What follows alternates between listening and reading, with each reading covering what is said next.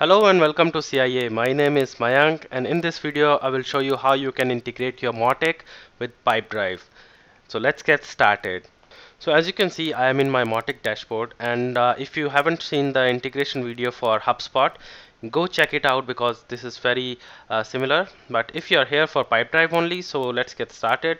So first of all, you need to go to settings and plugin. And as you can see, Mautic is providing you a plugin by default.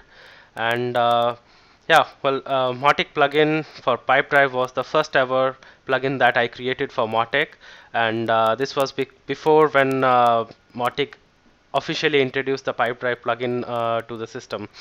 Well, so enough about my history. Here we are. So as you can see, in the Pipedrive also you need some credentials like URL, token, webhook user, and password. I will let you know what is the meaning of all this. So in the Pipedrive URL, basically you just need to copy your Pipedrive URL after logging in.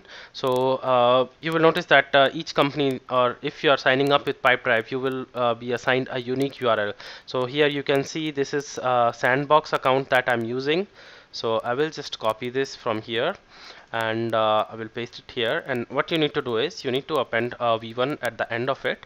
And next step, you need a token. So we are going to go in the settings. So I will go into company settings, and here what we need to do is we just need to go to personal preferences. In the personal preferences, you will find the third option, which is API. So you need to click on the API and you will get your own API token. So I will just copy this, and once you copy it, you need to go here and paste your token.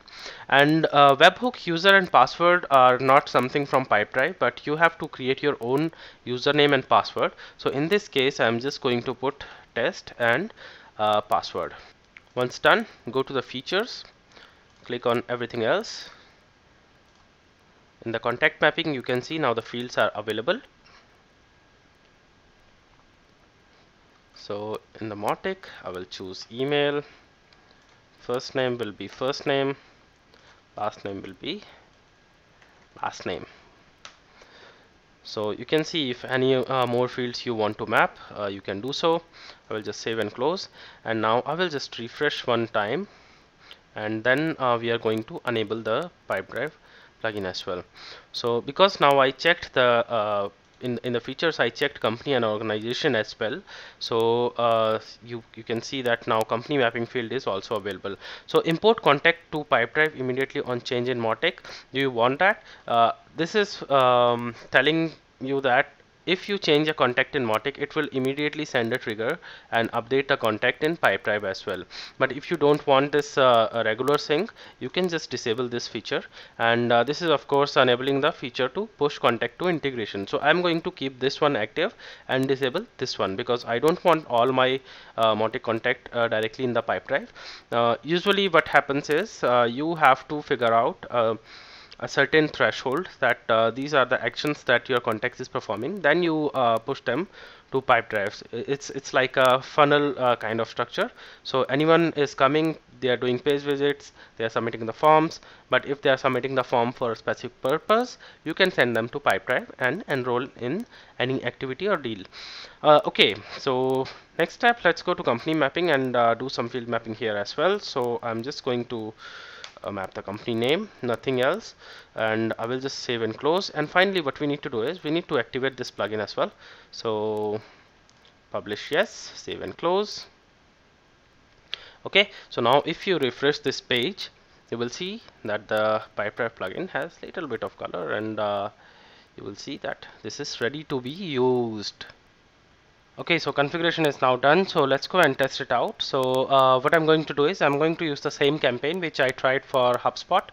So I will just create a clone out of it, and in this case I will call it Pipedrive Integration, launch campaign builder. I will use the same contact form. Then instead of sending contact to HubSpot, what I'm going to do is sending contact to Pipedrive. Okay, so update this, save, close builder, and save and close. So I just need to I need to publish this as well. Published, save and close. Now the campaign is active, and we just need to go and go to the forms. In the forms, we are using this form, so I will just go to the preview and here submit the details. So I will last name, email, and message does not really matter for the integration, but still. So let's say test Pipedrive integration. So now I'm going to submit the form. The form has been submitted. Let's go back to Mautic and check. So in the campaigns, Pipedrive integration, now you can see the contact has been added. Now we need to basically wait for this contact to execute this campaign to execute the next action, which is push to integration. So I'm just going to a little bit fast forward by manually triggering the campaign action. So what I'm doing here is manually updating and triggering the campaign so that this is faster to show.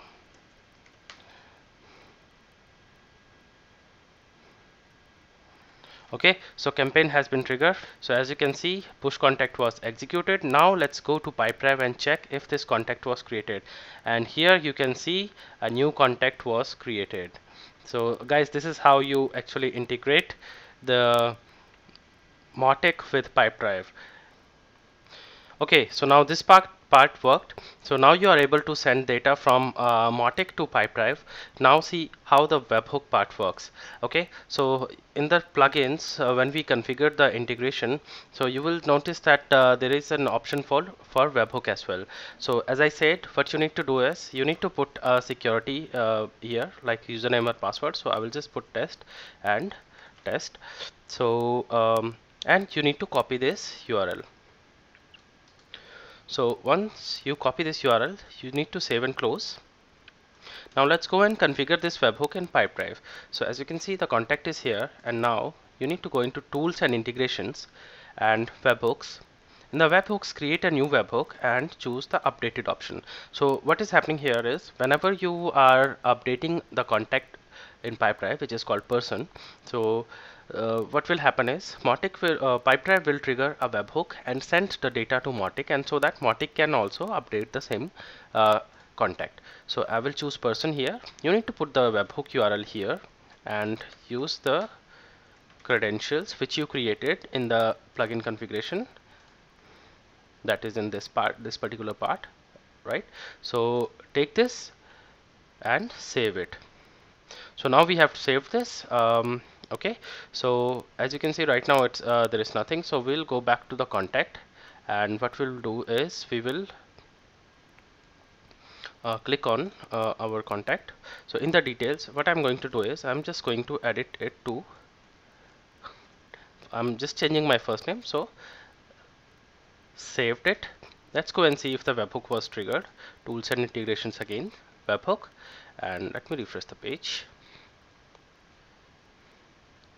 Okay, as we can see, the webhook is triggered, and so I'm going to go back in my Mautic and the same contact, right?